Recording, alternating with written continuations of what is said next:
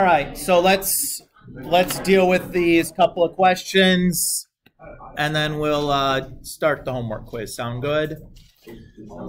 So Taylor, you were asking about like one of these 1 through 6. Did you have a preference? No, not necessarily. One that's like reasonably difficult, but not too difficult. Something that looks like what's on the homework quiz. They're kind of all the same to me.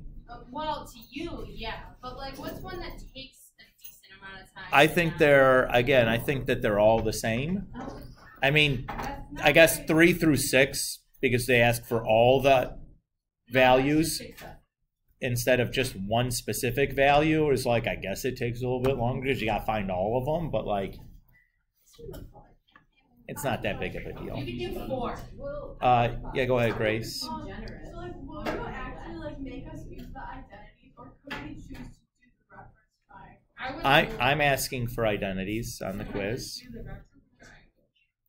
Aaron? Can you do the identities? We do 4. You guys want to do 4? Yeah. Yeah. Is the quiz like it's 1 through 6, or is it simplifying 2? Simplifying 2. Okay. It's 1 through 14 is the quiz. All right. So, looking at number 4.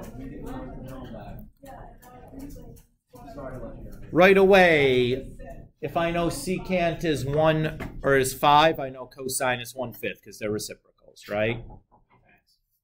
I used an identity to do that. Cool. Next, what I'm going to do, I observe that since sine is positive, I know its reciprocal also has to be positive. Thank you.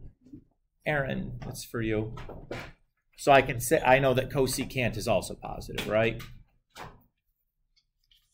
So what I'm going to do is I'm going to look at my identities now, and I'm going to be looking at my Pythagoreans for something that involves either secant or cosine, and then sine or cosecant.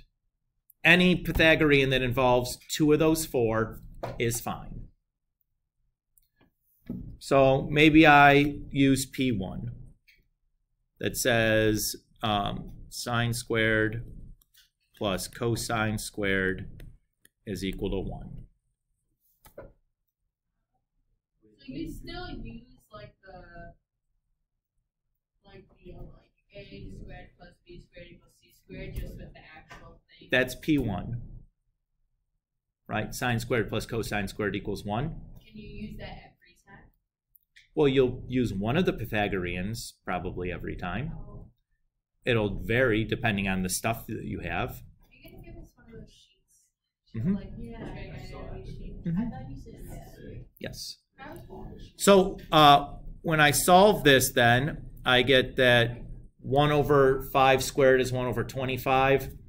I square root both sides. I have the square root of, or I subtract 1 over 25 from both sides. I have 24 over 25. I square root both sides, and that becomes sine theta equals plus or minus 2 root 6 over 5. I just took the square root of 24 over 25 and then simplified. And since I know sine is positive, I can say, okay, well, sine is definitively positive 2 root 6 over 5. So with that, we can say that like the hypotenuse is 5. Nope, I can say cosecant, though, is the reciprocal, which is 5 root 6 over 12.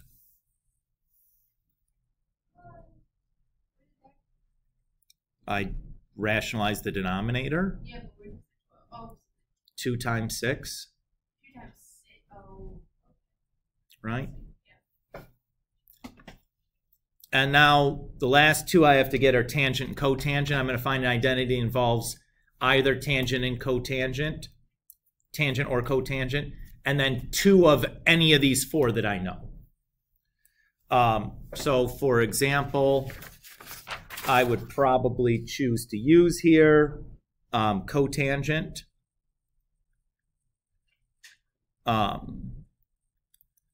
which is cosine over sine.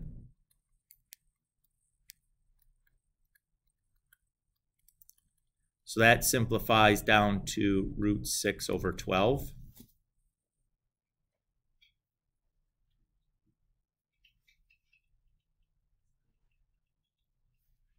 And then tangent is just the reciprocal of that. So that's going to be 2 root 6 over 1.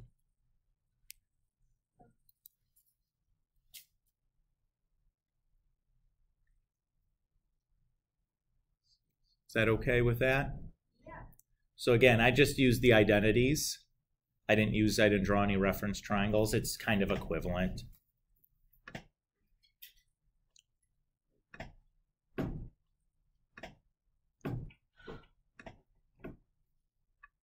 Does that feel okay, Taylor? Yeah, it just seems excessive. Yeah, maybe. Aaron? Can you do one? Sure.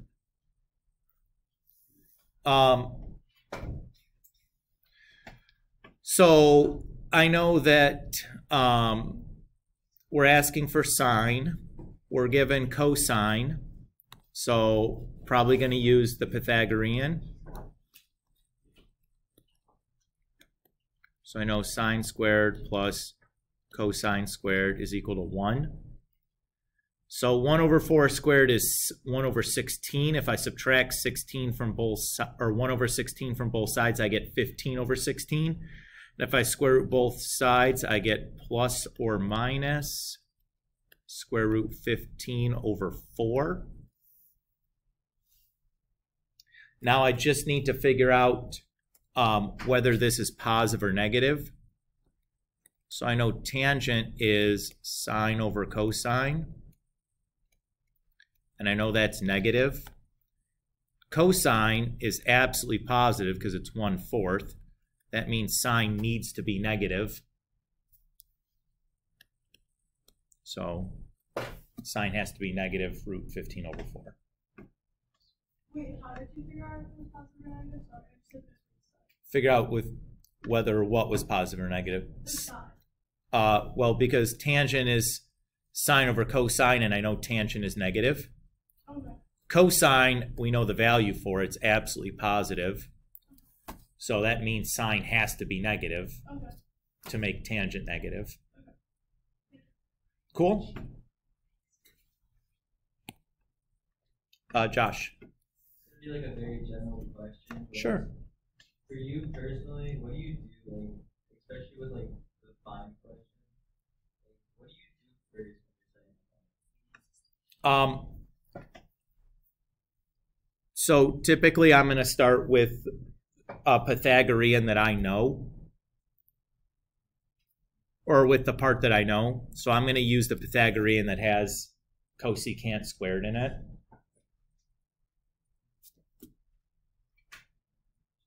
And solve for whatever it has. In this case, it's going to be cotangent, which is great because I can tell immediately whether that should be positive or negative. And then I can relate cotangent to secant and cosecant. So I know cotangent, I know cosecant. All I have to do is then algebraically solve for secant. Does that make sense, Josh? So almost always what I'm going to be doing for these problems is doing a Pythagorean.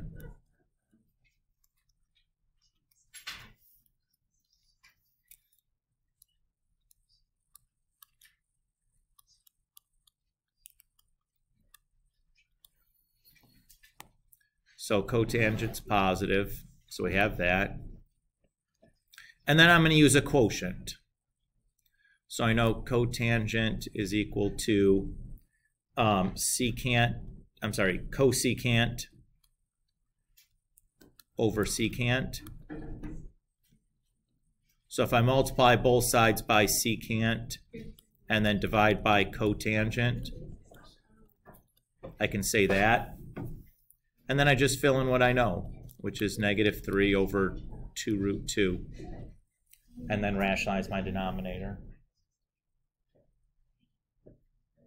So again, Pythagorean, whatever Pythagorean I can do with the stuff that I know, and then a quotient identity that relates 2 of the 3 things I know to what I'm missing.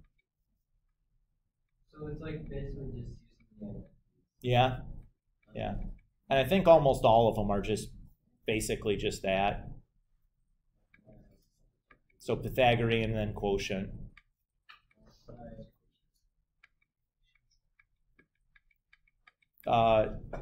Natalia? Sure.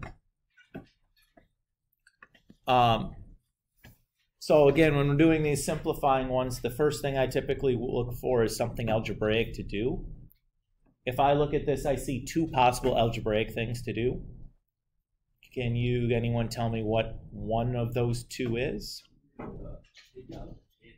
Okay, there's a greatest common factor of tangent. The other option would be making a common denominator to add the fractions. If I look at those, the factoring the tangent out seems like the much better option to me, because when I do that, it's going to make the numerators of these fractions 1, which is great because I have a bunch of identities that are going to allow me to change those fractions or get rid of those fractions, right? So that's why I'm going to make that choice rather than making a common denominator there. Not wrong to do that, Natalia, but this feels like it's going to be much, much faster. Again, I could make a common denominator here. I'm going to choose not to do that because I can get rid of these fractions just by using reciprocal identities. And that feels to me, or at least my intuition tells me, getting rid of the fractions is typically going to be a lot better than having to grind through a million fractions. So 1 over cosecant squared is sine squared, and 1 over cosine squared is, or 1 over secant squared is cosine squared. And I see sine squared plus cosine squared. That's just 1. Nothing counts. So I just have tan times 1, which is tan.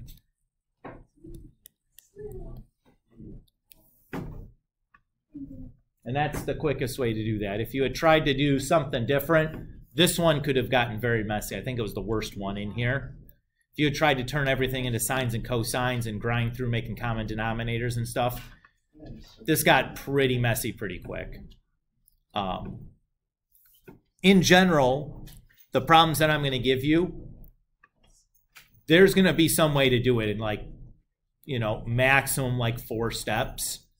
So if you're sitting there like 10 steps later, you may still be doing fine, but rest assured, like if you're like, this is just getting worse and worse and worse, I can't see a way to making this better, probably stop and try something different in the beginning.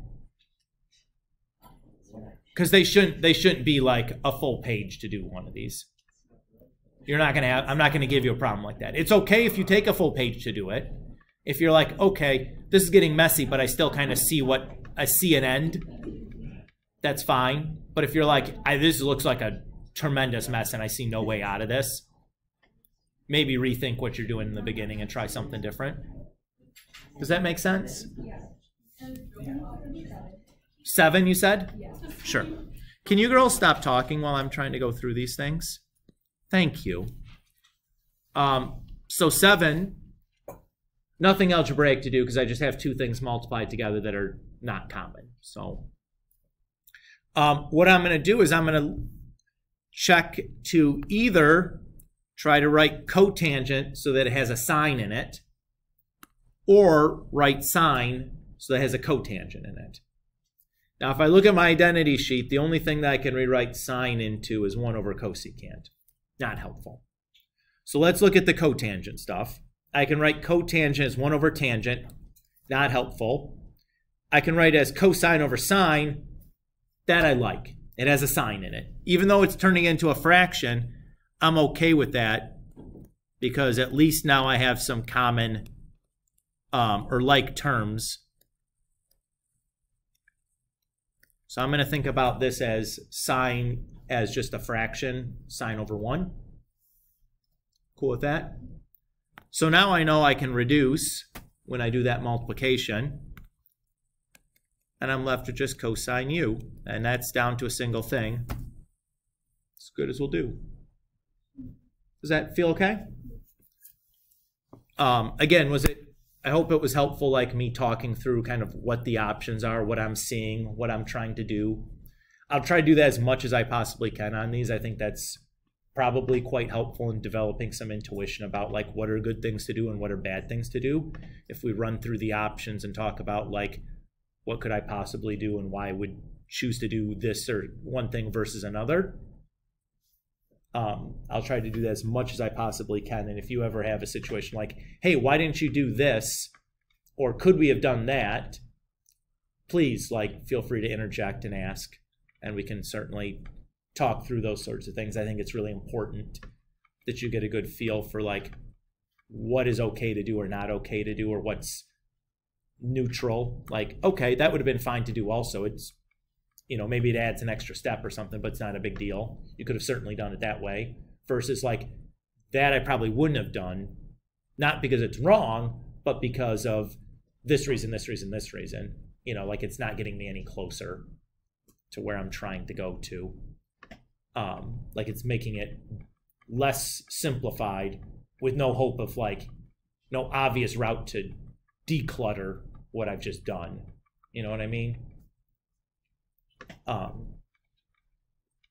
So I'll try as much as I possibly can to kind of add that narrative for you guys. But if you ever have questions about like why you couldn't do this or that, those are all things, please, like ask. I'm happy to walk through it and kind of show you.